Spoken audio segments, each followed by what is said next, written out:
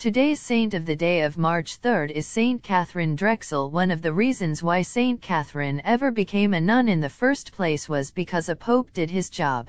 In 1887, Catherine and her two sisters went to Rome and were received in audience by Pope Leo XIII. Having come into enormous inheritances upon their father's recent death, the young ladies were financially supporting some Indian missions in the American West. Catherine asked the Holy Father if he could send some missionaries to staff these missions. The Pope responded like a wise and zealous priest. He asked Catherine to send herself. That is, he asked her to consider consecrating her own life to Christ as a missionary sister. The Pope's words were a turning point. She sought spiritual counsel from trusted priests and saw the path forward. In 1889, her local newspaper ran the headline, "Miss Drexel enters a Catholic convent, gives up 7 million. From that point on, Sister Katharine Drexel never stopped giving. Saint Teresa of Avila said that one man and God make an army. With Saint Katharine Drexel, one woman and a fortune made an army. She founded an order called the Sisters of the Blessed Sacrament with the counsel and encouragement of Saint Mother Cabrini.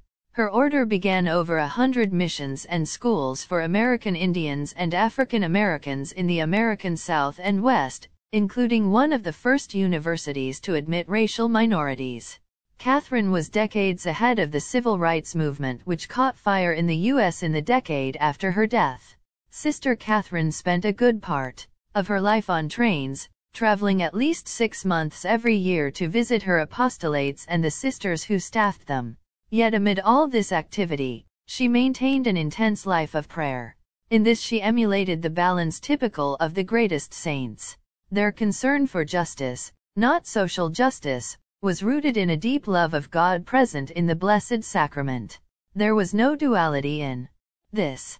It wasn't social work on one side and the sacraments and devotion on the other side. It was contemplation in action, love of God overflowing naturally into love of neighbor.